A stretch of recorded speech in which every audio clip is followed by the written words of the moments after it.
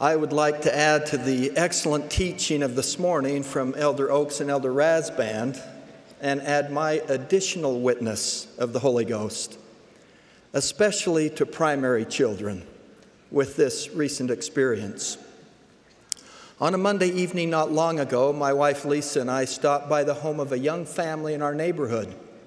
While we were there, the family invited us to stay for family home evening, telling us their 9-year-old son had prepared the lesson. Of course, we stayed.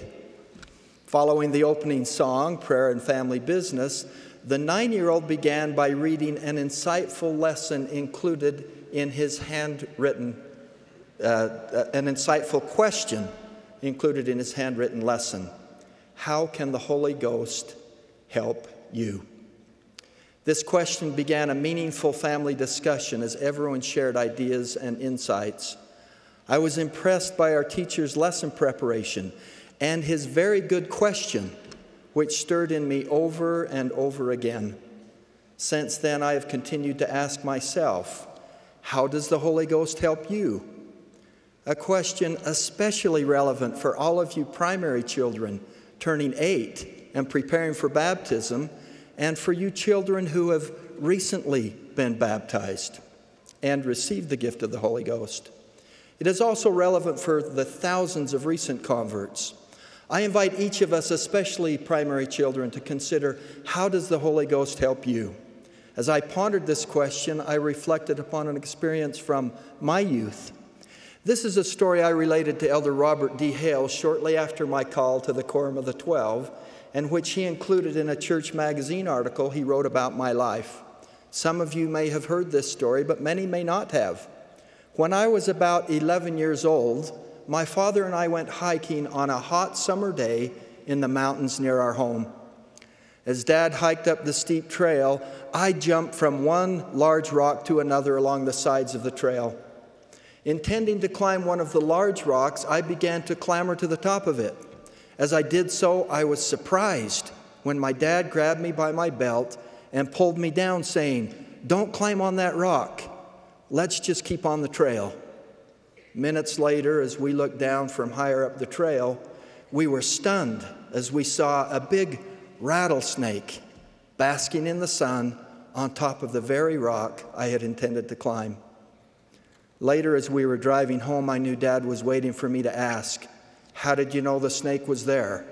So I asked, and my question led to a discussion about the Holy Ghost and how the Holy Ghost can help us. I have never forgotten what I learned that day. Can you see how the Holy Ghost helped me?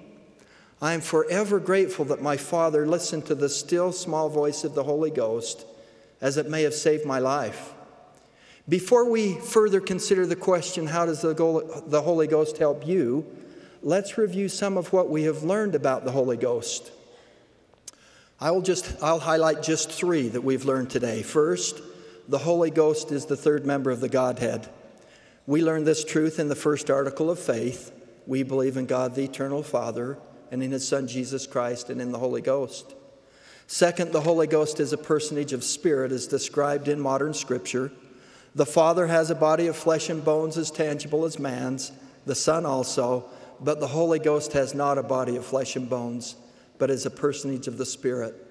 Were it not so, the Holy Ghost could not dwell in us. This means that the Holy Ghost has a spirit body, unlike God the Father and Jesus Christ, who have physical bodies. This truth also clarifies other names given to the Holy Ghost and familiar to us, including Holy Spirit, Spirit of God, Spirit of the Lord, Holy Spirit of promise, and the Comforter. Third, the gift of the Holy Ghost comes by the laying on of hands. This ordinance following baptism qualifies us for the constant companionship of the Holy Ghost.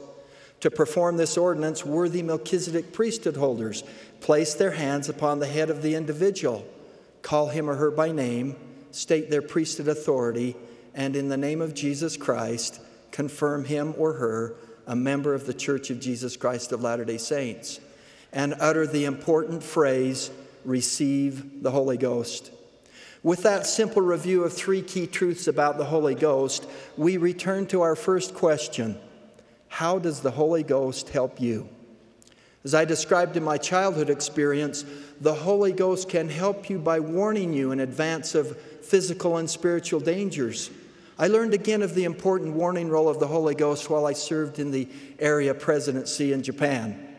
During this time, I worked closely with President Reed Tateoka of the Japan Sendai Mission. As part of his usual mission routine, President Tateoka planned a missionary meeting for leaders in the southern portion of his mission. A few days prior to the meeting, President Tateoka had an impression, a feeling in his heart to invite all missionaries of that zone to the leadership meeting instead of the prescribed small number of elders and sisters.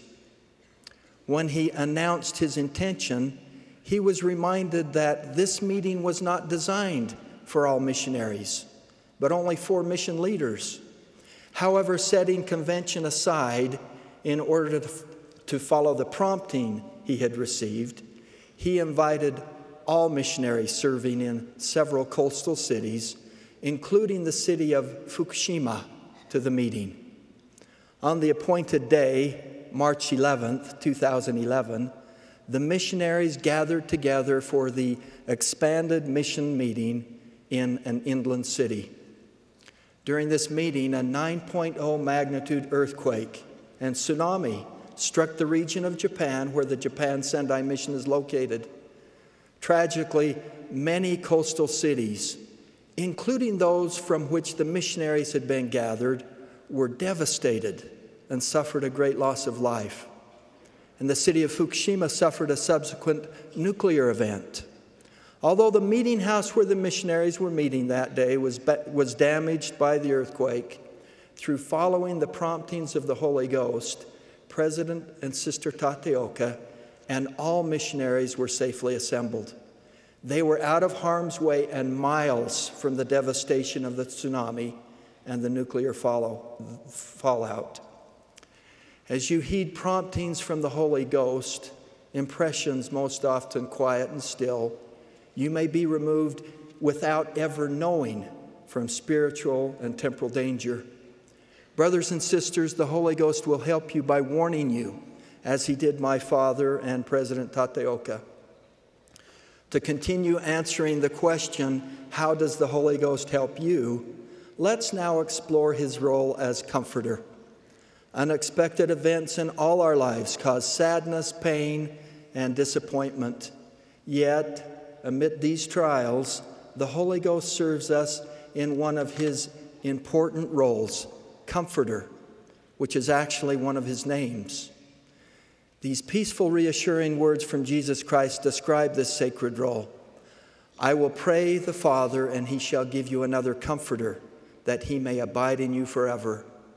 To illustrate this further, I share the true account of a family with 5 sons who moved from Los Angeles to a small community some years ago. The 2 oldest sons began playing high school sports and associating with friends, leaders, and coaches, many of whom were faithful members of the church. These relationships helped lead to the baptism of Fernando, the oldest, and his next younger brother. Fernando later moved away from home, where he continued his education and played college football. He married his high school sweetheart, Bailey, in the temple. As Fernando and Bailey finished their schooling, they eagerly anticipated the birth of their first child, a baby girl. But during the process of their families helping to move Fernando and Bailey back home, Bailey and her sister were driving on the freeway and were in a tragic accident involving many vehicles.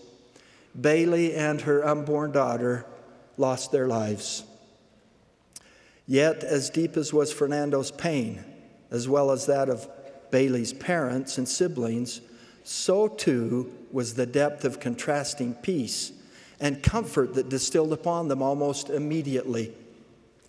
The Holy Ghost, in his role as comforter, truly sustained Fernando through this incomprehensible affliction. The Spirit communicated an abiding peace that led Fernando to an attitude of forgiveness and love toward everyone involved in the tragic crash. Bailey's parents called her brother, who was serving as a missionary at the time of the accident. He described in a letter his feelings hearing the difficult news of his beloved sister. Quote, "It was amazing to hear your voices so calm in the midst of a tempest. I did not know what to say. All I could think of is, my sister may not be there when I come home. I was comforted by your infallible testimonies of the Savior and his plan. The same sweet spirit that brings me to the verge of tears as I study and teach filled my heart. I was then comforted and reminded of the things that I know." Close quote. The Holy Ghost will help you by comforting you, as he did for Fernando and Bailey's family. The Holy Ghost also testifies and bears witness of the Father and the Son and of all truth. The Lord, speaking to his disciples, said, "But when the Comforter is come, whom I will send unto you from the Father, he shall testify of me." In order to describe the valuable role of the Holy Ghost as witness, I will continue the story of Fernando and Bailey. If you remember, I shared that Fernando and his brother had been baptized, but his parents and 3 younger brothers had not. And despite receiving numerous invitations to meet with the missionaries over the years, each time the family declined. Upon the painful passing of Bailey and her baby daughter, Fernando's family was inconsolable. Unlike Fernando and Bailey's family, they found no comfort or peace. They could not understand how their own son, along with Bailey's family, could bear their heavy burden. Eventually, they concluded that what their son possessed and they did not was the restored gospel of Jesus Christ. And this must be the source of peace and comfort. Following this realization, they invited the missionaries to teach their family the gospel. As a result, they received their own witness and testimony of the great plan of happiness, which brought them the sweet peace and calming comfort they were desperately seeking. 2 months after the loss of Bailey and their unborn granddaughter, Fernando's parents, as well as 2 of his younger brothers, were baptized and received the gift of the Holy Ghost. Fernando's youngest brother looks forward to his baptism when he turns 8.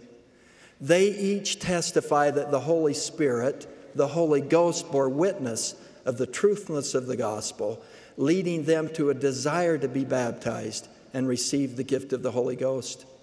Brothers and sisters, the Holy Ghost will help you by testifying to you, as he did to Fernando's family. Let's now summarize. We have identified 3 revealed truths that bring us to a knowledge of the Holy Ghost. These are that the Holy Ghost is the 3rd member of the Godhead, the Holy Ghost is a personage of spirit, and the gift of the Holy Ghost comes by the laying on of hands. We've also identified 3 answers to the question, how does the Holy Ghost help you? The Holy Ghost warns, the Holy Ghost comforts, and the Holy Ghost testifies. For those of you who are preparing to be baptized and confirmed, those who recently have been, or even those who were a long time ago, it is vital to our physical and spiritual safety that we keep the gift of the Holy Ghost. We began to do so by striving to keep the commandments, having individual and family prayer, reading the scriptures, and seeking loving and forgiving relationships with family and loved ones. We should keep our actions, thoughts, and language virtuous.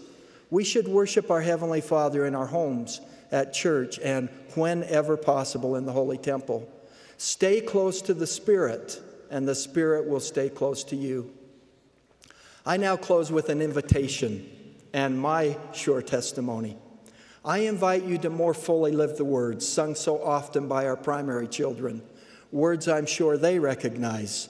Listen, listen, the Holy Ghost will whisper. Listen, listen to the still, small voice.